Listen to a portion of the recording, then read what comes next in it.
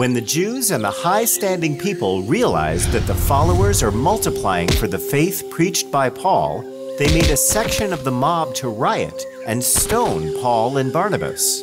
I think they are dead. Let us throw them out of the city.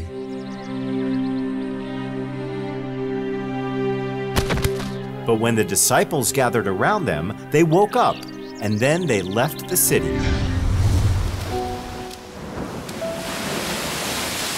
After preaching the word of God around various nations, Paul and his companion Silas were preaching in the city of Philippi in Macedonia.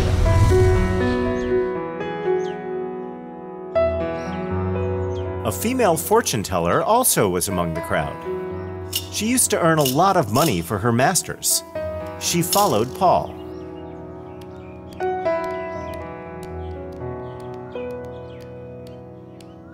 Look, these men are the servants of God.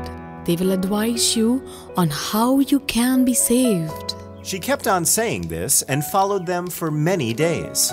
Finally, Paul got annoyed and said, "In the name of Jesus Christ, I command you to come out of her." At that moment, the spirit left her. When her masters realized that she lost her power of fortune-telling, they dragged Paul and Silas to the court. My lord, these men are Jews. They are creating trouble in our city. Huh? What trouble are they creating in the city?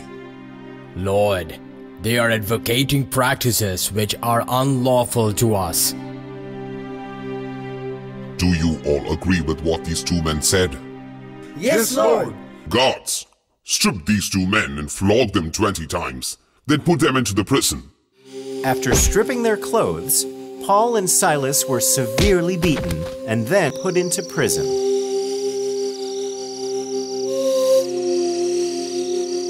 You need to make sure that their feet are also chained. You know that they can perform miracles. They should not be able to escape from this cell. Yes, Master. It was about midnight time. Paul and Silas were praying to God. Lord, the Almighty, we have been performing the duties entrusted to us. Thank you, Lord, for letting us to tell about you to the Gentiles. May your kingdom be spread among all the nations. Thank you, Lord, for giving us the courage to bear all the sufferings for your name's sake. Suddenly there was an earthquake which shook the foundations of the prison. The prison doors were open and the chains came loose.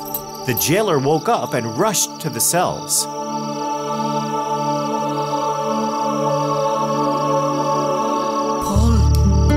Paul would have escaped. It is better for me to die. Guards, bring the lights. Do not kill yourself. We are all here. Sirs, what must I do to be saved? Believe in Lord Jesus. You and your household will be saved. The jailer then took them out of the cell room and requested them to come to his home.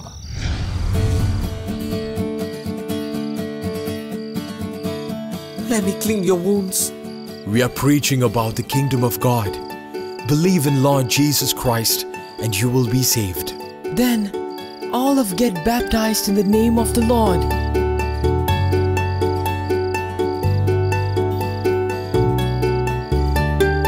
I baptize you in the name of the Father, Son, and the Holy Spirit. You may take us back to the jail so that you don't get into trouble. The jailer offered them a meal, and he took them back to the jail.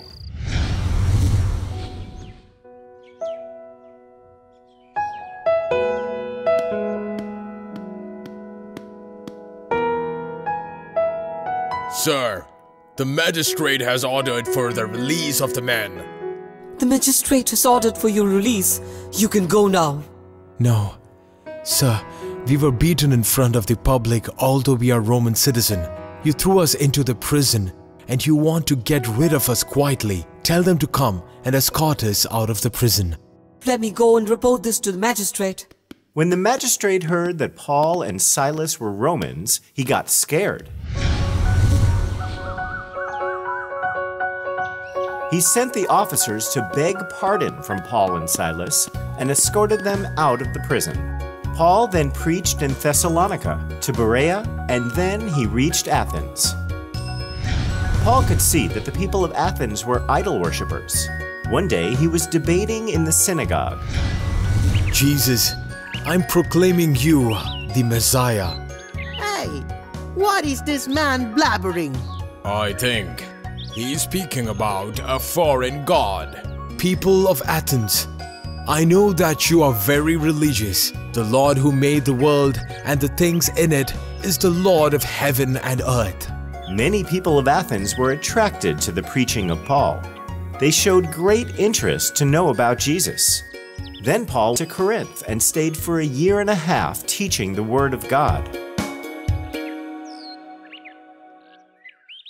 Demetrius was a silversmith who was making silver shrines for the goddess Artemis. This goddess was widely worshipped in Ephesus. Do you know that our business is in great danger? Why? What happened, Demetrius? A fellow named Paul is convincing a lot of people that gods made by human hand is not God at all. Ah, that is not good for our trade. That means we all will be jobless very soon. True. In addition to that, our goddess who is worshipped widely will be robbed of her divine majesty. No, we cannot let that happen. Great is Artemis of the Ephesians! Soon the whole city started shouting for goddess Artemis, and they caught hold of two companions of Paul and took them to the town hall. Paul wanted to join them, but his friends dissuaded him.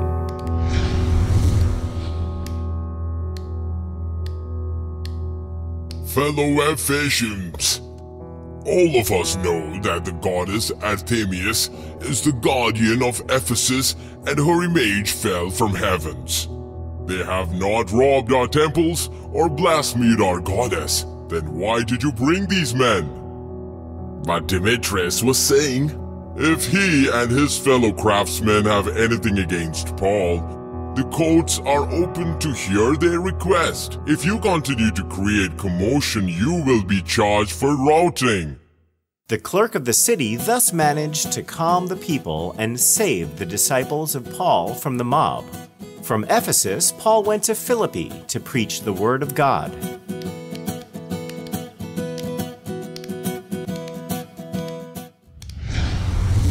Paul had to leave the next day, and hence he was talking for a long time, and it went up to midnight. A man named Eutychus, sitting by the window, slipped off and fell from the third floor of the building. Huh? What was that sound? Let me go and see what it is.